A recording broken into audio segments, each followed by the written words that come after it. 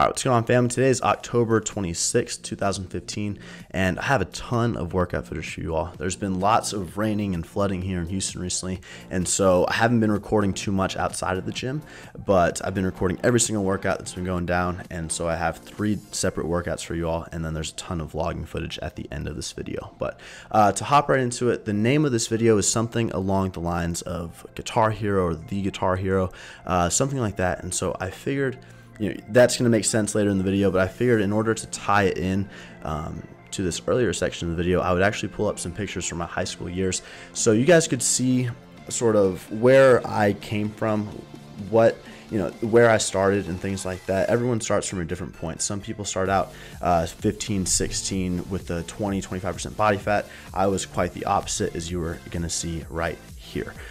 So this is me at 15, 16 years old, sophomore and junior year of high school. I think here I might have been 16 or 17, but you can see the lack of muscle mass. And I had actually been training for about 2 years at that point, but not really specifically bodybuilding training or anything like that. But the point of showing you those pictures was I want to really just say and show that everyone starts at a different point. Like I said, growing up in high school, that's typically the time most people start working out. And to be completely honest, you can be honest with yourself, and I'm just speaking my opinion, but most of us will start working out 15, 16, 17 years old in high school, either for sports, if you're involved in athletics and football or basketball or soccer, whatever it is, baseball, or because you want to look better to get the girls. You want to get the girls, get the body, start building some arms, build a bigger chest and things like that. And that was honestly no different for me. When I was going into high school, right when high school started, that's when I very first started training. I signed up for the strength and conditioning program, and so every Monday, Wednesday, and Friday I would go in and we would do 3 separate, it was like divided into 3 different categories. You had your strength, which you did about 20 minutes of, which was either a squat or a bench press or a compound movement. Then you would have your accessory movements, and then you would have your auxiliary movement. So your sprints and you're working on sport conditioning, things like that, cone drills and rope climbs and all that kind of stuff. And so it wasn't specific to what my goal is now, which is building muscle, building my physique and things like that, but it set consistency in my mind. Every Monday, Wednesday, Friday, I never missed. I was always there, and it got me dedicated. So I loved having that structure, and I think that's so important for everyone to find that structure, whether it be setting a goal of going every Monday, Wednesday, Friday, or working out 4 days a week, or even 2 times a week, just starting and figuring out a way to get you in the gym and keeping you consistent with going. But yeah, I just wanted to show you guys those pictures. I know I'm kind of rambling now, but everyone starts from a certain point, and whatever your goal is, to shed fat, to build muscle, to get heavier and actually fill out your shirts, that's where I came from. And so I know a lot of you guys can relate, growing up really skinny. And so there is hope, I promise you. My number 1 tip is stay in a surplus, and don't worry so much about staying so lean all the time. I would definitely say try to stay under, if you are a really lean guy, I would say try to stay under about a 15% body fat at all times. That's my personal opinion, but don't be afraid to eat. Do not be afraid to eat, and you will grow. So that's where I came from. And moving on to these workouts, this was a squat day. You're going to see some footage from the squat workout. I wanted to complete 3 sets of 5 reps with 365 pounds. And this day I had a lot of problems with my alignment. So freaking annoying. I hate talking about it because I feel like it's just repetitive and kind of like an excuse, but my setup kept taking me a very long time. So I would unrack the weight, walk it back, and it would take me a few seconds to find what was comfortable. And a lot of times I would even perform 1 rep, as you saw in this clip right here, and then have to readjust again, which is just so frustrating. I feel like I have so much, I feel like I'm really strong, honestly, for my body weight and for my size, for my structure. I feel like I'm strong, but especially on squats, I feel like I am limited because of the amount of time and mental fatigue it takes me to set up properly.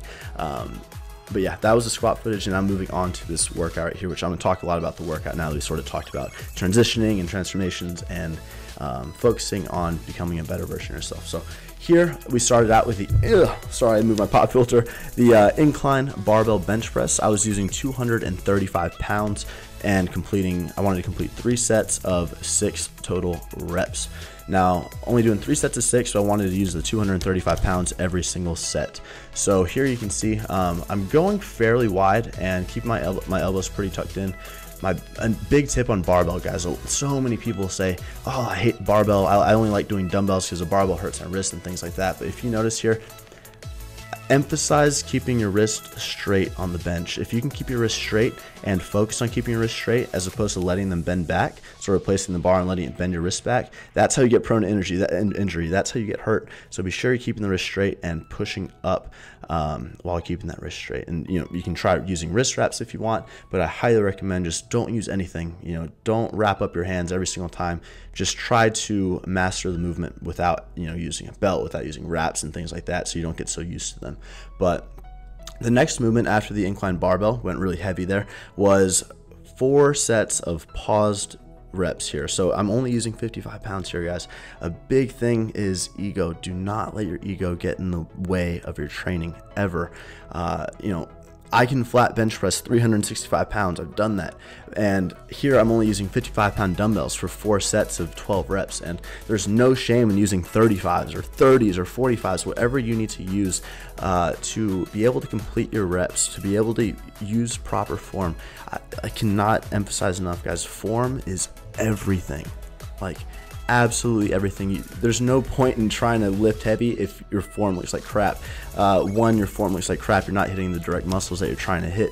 2, your risk of injury is so high because I'm just picturing, like, when I go to these public gyms and things, I see so much of it, just people trying to ego lift and lift as heavy as they can. But I promise you all, if you take a few steps back and slowly increment your weights and be sure your form is close to perfect. Your form's never going to be absolutely perfect, especially like on a compound. You're always going to want to tweak something. I've been tweaking things for my whole life. I'm 22 years old right now, but I'm still tweaking my squat and my bench and all things like that. But you want to get accustomed to the movements and definitely take your time when you're incrementing, and it'll be so much more beneficial to take your time, take a few steps back, relearn the movement if you have to, and then progress forward. But after the incline paused bench, I like to hold it for 1 Mississippi and then come up, and I promise, like 12 reps with pause reps. That's a long set, guys. It's physically a long set, probably about a minute or even a little bit over a minute, but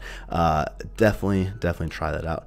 Moved on to an incline dumbbell fly followed by a side lateral tricep push down. With the tricep push downs, I'm trying to, all my sets, I'm using the entire stack, 150 pounds, which is the stack that we have, and I'm trying to get used to that. I want to complete all my sets in that 8 to 10 rep range, and then eventually as I get stronger, I'll be able to do 4 sets of 10 to 12 and then 4 sets of 15, and then I can add some weight. But tricep pushdowns are definitely a movement that I do every single time I train my triceps.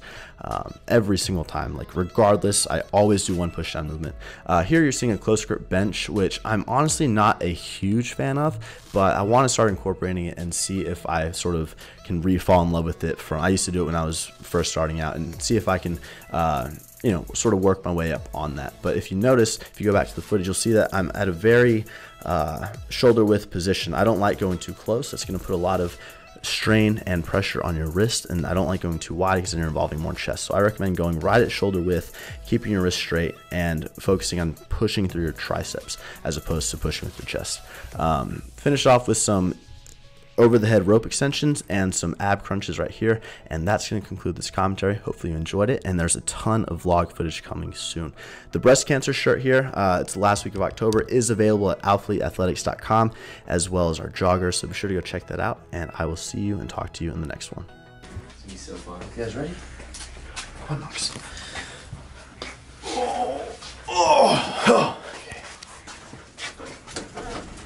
Stay Nala. As you can come. Come on. You want Nala to come? Okay. Yeah. What else?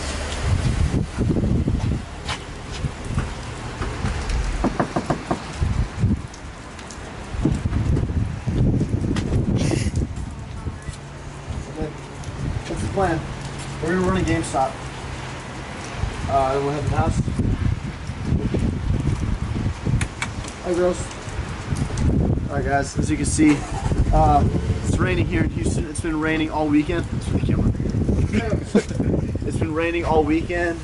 Hurricane Patricia is not too far from us, so last night was pretty bad. It's been storming, but sorry for the wind, trying to cover it.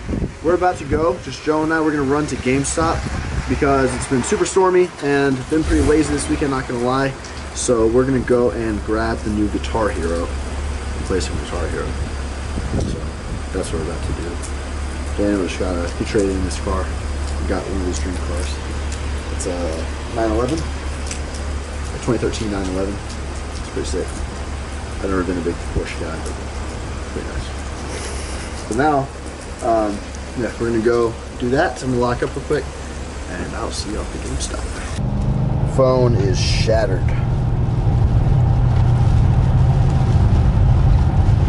You know what kind of bugs me? I feel whenever people, like, obviously your phone's shattered, and they're like, "Oh my God, what happened?" It's like, obviously, I dropped my phone. It fell and it cracked. Not too many things that can happen.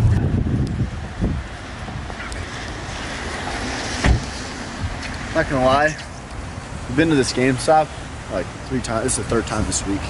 Joe and I came this week to buy 2K16, and I won 2 out of 3. Wait, what'd you come again? And then Nikki got Assassin's Creed. It's been like so just rainy and chill, guys. So yeah. Also, quick update: we're gonna be in New York this coming weekend for Halloween. So we'll be there like flying Thursday. We'll be there Friday, Saturday, Sunday, Monday. We leave Tuesday. We're gonna go visit my brother. My family's gonna go visit my brother and spend a weekend there. So possibly do something on Monday in New York. I don't know. He's at NYU, so we're in that area. Bro, I saw this. I was watching Shark Tank this morning, and I saw this new drone that can go 60 miles an hour. And it inverts. Shit. For filming or just for like flying around? It was actually like $600. Not bad. Yeah, it was a pretty good deal. Here they ran out of the 2-pack, so they just sell the game with 1 guitar. So Joe has a PS4, and I have a PS4. So I got 1 guitar with the game, and Joe got the game as well. So we're gonna go to townhome and play. Let me show you.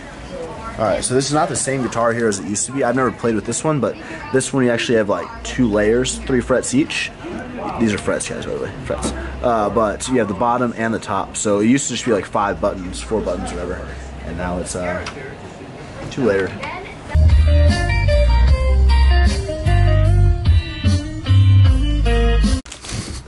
Nikki did some rearranging. I'll show y'all. Here's the trash.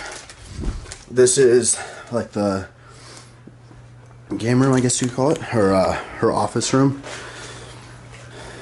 Desk. Got a Husky. This thing's new. Couch. Little setup. Then you got our bedroom, which this is how it looks right now. Walk in, you got the bathroom. And here, got that nightstand, mirror, a Joe,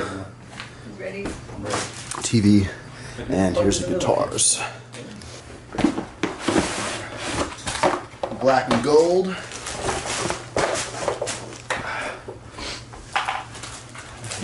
Is it hard to build? Is it hard to build? Yeah, it's really.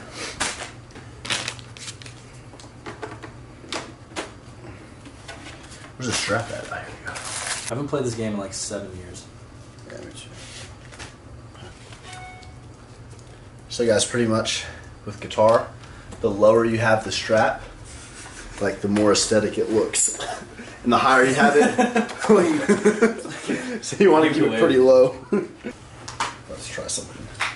Hopefully I don't break anything. Got the Hey, how's this? wow. Yeah, that's tight. It's a lot harder, guys. It's got, you have chords and you have like, you have 2 strings. Alright. Got it.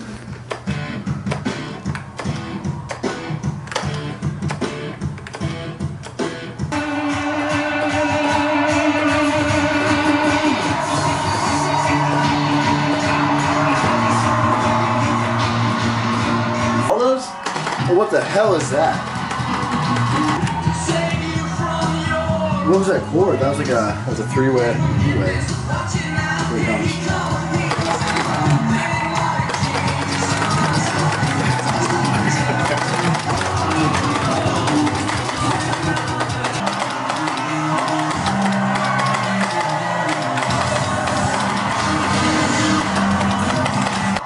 Nikki Stern. Watch this shred. Put her on basic mode. She's just hustling us. Tight. Oh, those are just open strums. Yeah. Yeah. We had to change her to casual instead of basic. Yeah. There you go. Yeah. If I'm not getting it, you have it. Nikki advanced to normal, which is the third best one, at 3rd out of 5 as far as difficulty.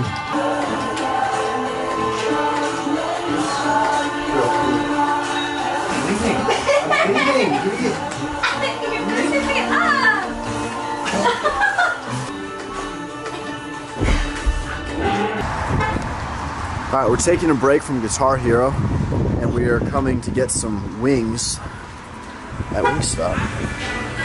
It's my favorite wing place. Alright, we are taking a break. What? You just like feel like Wingstop. Alright.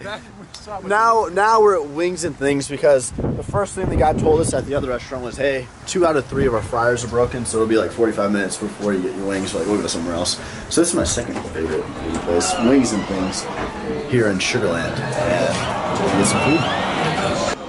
We're gonna do the 50 bone-in hot wings with a large curly fry for an appetizer. And I'm gonna get it to go order as well in a little bit. Thank you, man. And water. What the hell, man? Here's 25 and there's 25. Let the challenge begin. What time should we have?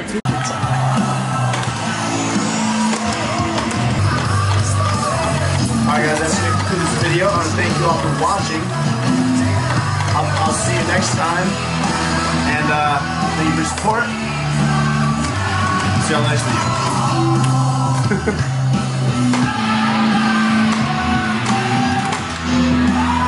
I miss it.